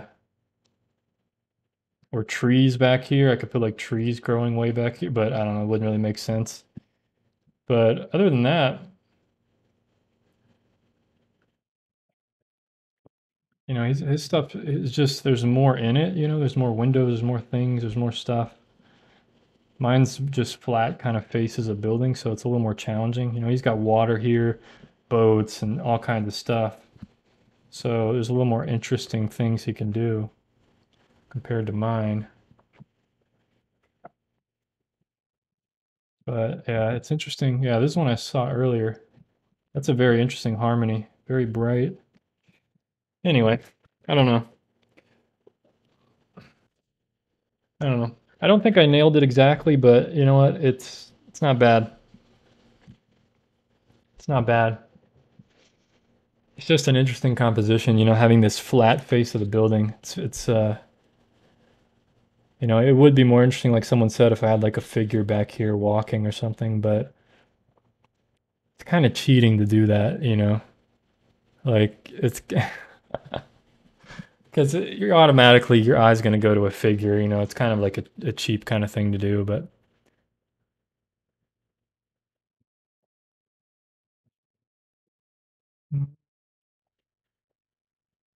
yeah, I think it's fine. If I look at it later and I want to do something, then I'll add like little maybe I can add power lines between these buildings or something. But I don't know. My painting is perfect. Well, thanks. I appreciate that. Um, do you have tips to paint sky? Yeah, just keep it light like this, wet into wet. Wet your paper first and then put color in there and just keep it really light. Maybe the back shadow could have blue tones. It does, it does. It really does. It's not going to be as blue as this because this is a blue building. And I think maybe that's throwing me off too, is that like we have blue stuff coming towards us and then like warm stuff back here. But it's pretty interesting. It's an interesting kind of thing going on. But anyway, this warmth kind of brings us forward. It's really not that warm in person though. It's very weird. Anyway, guys, I don't know what else to do to it or whatever, but yeah, I think it's busy enough. I think we got enough going on. Um,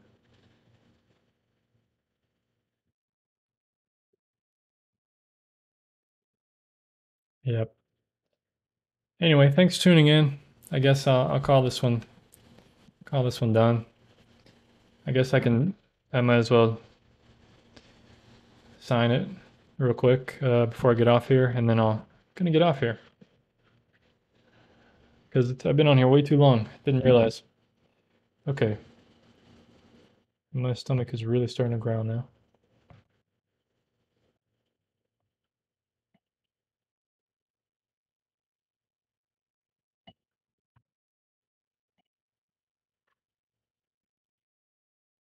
And my cat is coming to sit on my lap. So yeah, I think we're done. She's done. I'm done.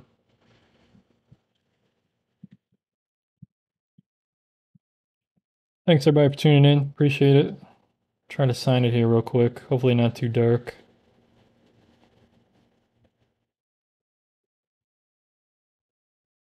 It's a little dark.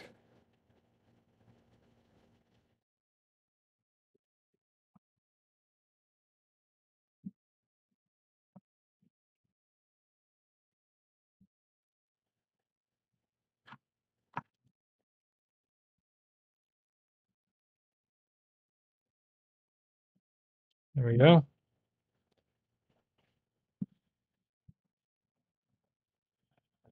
Okay.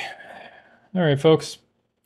I guess that's the end of this painting. It was interesting to try. You know, this kind of it's very different kind of composition than I normally do. So yeah, it was a good attempt. Thank you guys for tuning in. I'll see you on the next one. Yeah, next week. See ya. Peace.